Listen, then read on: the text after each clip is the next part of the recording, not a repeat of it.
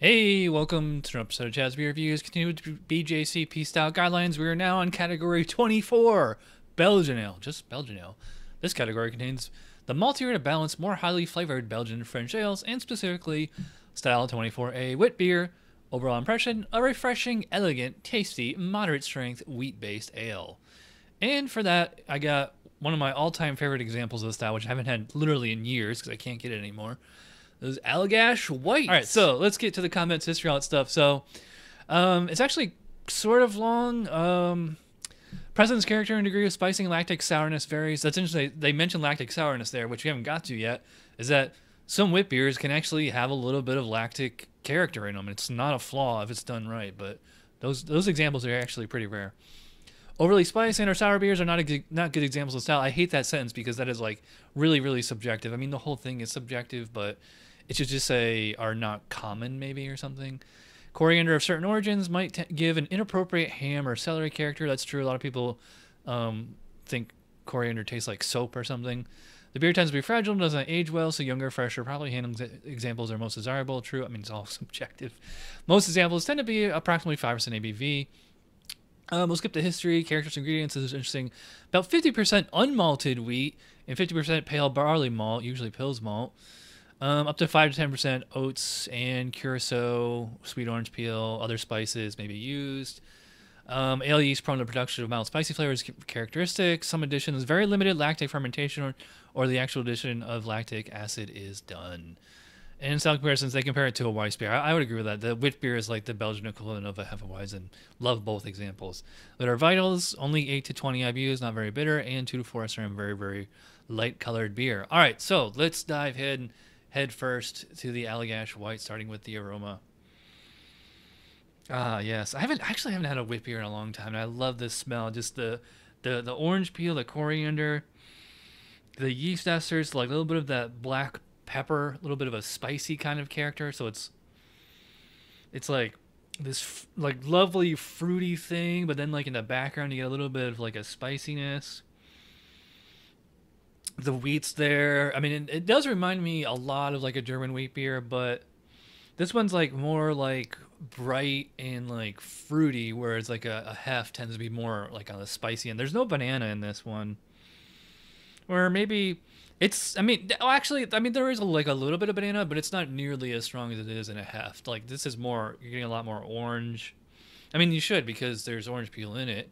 And just kind of like, so orange, black pepper, banana, general fruitiness. I know they use oats in here, so there's like a little bit of like a cereal kind of a thing going there. So there's like a slightly sweet kind of a nose to it. A little bit bready. I don't know. To me, it smells fantastic. Let's check the specs on aroma. Aroma, moderate malty sweetness, off of the light notes of honey and or vanilla. I do not get either of those, but I do agree. Moderate malty sweetness, true. With light, grainy, spicy wheat aromatics, often with a bit of tartness, true. Moderate, perfumey coriander, often with a complex herbal, spicy, or peppery note in the background. Exactly what I just said. Moderate, zesty, citrusy, orangey fruitiness. They say moderate. I would say it's moderately strong here, but I don't know. I think it's within the specs. A low, spicy herbal hop aroma is optional, but should never overpower the other cake. I really don't get much hops in here. Vegetal, celery-like, or ham-like aromas are inappropriate. Spices should blend in with fruity, floral, and sweet aromas and should not be overly strong. This is one of the few styles where if you add like a little bit of other spices to it, you can still get away without having to put this as a 30A. But I don't know. They say moderate, zesty, citrusy orange. I mean, yeah, but I don't know. I think this is really good. I think, okay, so it's not a 12, but I'm going to give it 11 on aroma.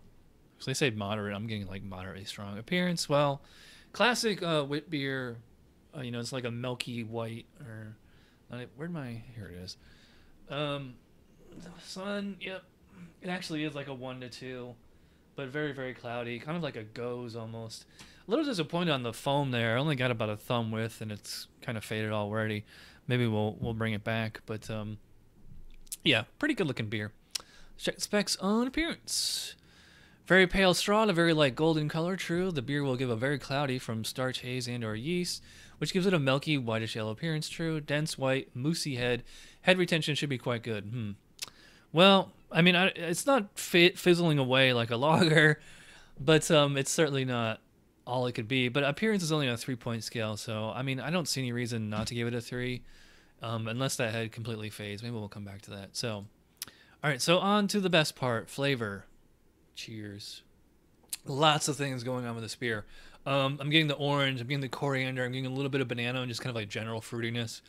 And I get on the back end, I get like a really strong, like, cracked black peppercorn, like fresh peppercorn kind of thing. And that's just all yeast esters. There's like a little bit of a tartness to it. I would not go so far as to say like any kind of lactic character, but there is like a tartness, kind of like you would get in a lemonade without that acidity or anything like that. I mean, a lot of that's from the wheat and the oats that they add in there. I mean, oats probably more for mouthfeel than anything else. So it does have like a bit of a creamy, smooth texture. But, you're using unmalted wheat and lots of Pilsner malt. It does give a little bit of a tartness. Really, really delicious. Yeah, and just lovely, lovely fruity bouquet through the whole thing. Like, obviously orange peel, a little bit of lemon in there, a little bit of lemon pith, tiny little bit of banana, and then like on the back end, pretty strong peppercorn. Actual bitterness is fairly low. I would not call this like a super sweet beer though. It's not that it's sweet, it's just that it's really estery and fruity tasting. Like when I think sweet beer, I think like, imperial stout or something like that, or any kind of, beer with like added, flavoring to it to make it sweet. But this is, I mean, it's just like this kind of bready kind of thing, bready, weedy, oaty, cereal-y, and just big fruits and everything. Yeah, really, really delectable.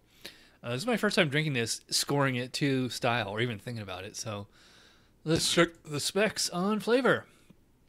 Flavor, pleasantly malty, sweet grain flavor, often with honey and a vanilla character. Again, I am not getting honey or vanilla. I don't think it's a flaw, but... And a zesty, orange, citrusy fruitiness, absolutely. Refreshing, crisp, with a dry, often tart finish, absolutely, that's what I just said. Can have a low, bready wheat flavor, true. Optionally has a very light, lactic tasting sourness. I don't get sourness, but like I said, I get a tiny little bit of tartness. Herbal spicy flavors, which may include coriander and other spices, are common. Should be subtle and balanced, not overpowering. Absolutely true. The spicy, earthy hop flavor is low to none. If noticeable, never gets in the way of spices. True. Yeah, I mean, they say it's optional, so, low to none, yeah. Nothing really in the way of hop flavor. If it's there, it's just kind of adding to the spicy kind of palate there. Hop bitterness is low to medium low. That's what I just said, right? Bitterness from orange pith should not be present. That's absolutely true. It's the orange is adding a sweetness and a fruity character, not any kind of dry, pithy thing. Vegetal celery-like, ham-like, or soapy flavors are inappropriate. True. And I'm not getting any soap on here. It does have like this really like fresh, kind of clean taste to it. So yeah, this one is definitely living up to the style. I mean, it's one of the commercial examples of the style for a good reason. Yeah, I'm gonna go pretty high on this one. I think this could be an 18 or 19. I don't think it's quite a 20, but it's really, really good. I'm gonna be really, really generous. I'm gonna go 19 out of 20 here. Mouthfeel, what's going on with that? I'd probably say it's about a medium light body, very, very smooth, very refreshing while in the mouth. Finishes like a little bit like a spicy aftertaste, like that kind of peppery yeast ester kind of thing, kind of lingers on the tongue. But very, very drinkable, very, very refreshing. I always said like this beer should be in cans, like in tall boy cans, would be a great summer beer. What's it be in this? I think it's 5.1. So, a little bit stronger than your average session beer, but I think in warm weather, especially outside, you could definitely drink this all day. Yeah, so great drinkability on it and really comfortable mouthfeel. Let's see what the specs say about that. Mouthfeel, medium light to medium body. Often having a smoothness and light creaminess from unmalted wheat and the occasional oats. True. Despite body and creaminess, finishes dry and often a bit tart. True. Effervescent character from high carbonation. I'd say this is probably closer to like a medium high. It doesn't feel like a champagne kind of carbonation, but I mean it's definitely pretty effervescent. Effervescent character from high carbonation. Okay, that's just one sentence, okay. Refreshing from carbonation, light acidity, and lack of bitterness and finish, true. No harshness or astringency from orange pith, true. Should not be overly dry and thin, nor should it be thick and heavy, true. So I mean, it's pretty much there. I could go 4 or 5 on mouthfeel. I mean, I think it's right there. You know, I'm been given such high marks already. Why not? Why stop here? I'm gonna go 5 out of 5 on mouthfeel. Over impression, obviously, I'm gonna go 10 out of 10.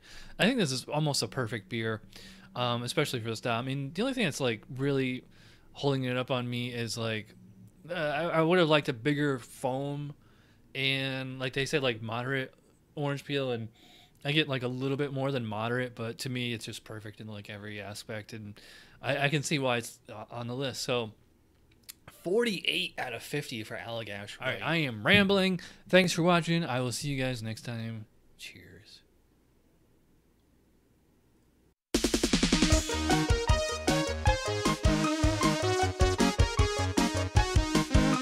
Somebody brewed it, Chad just reviewed it. Thanks for watching Chad's Beer Review. Trust me, the next episode will be a lot better.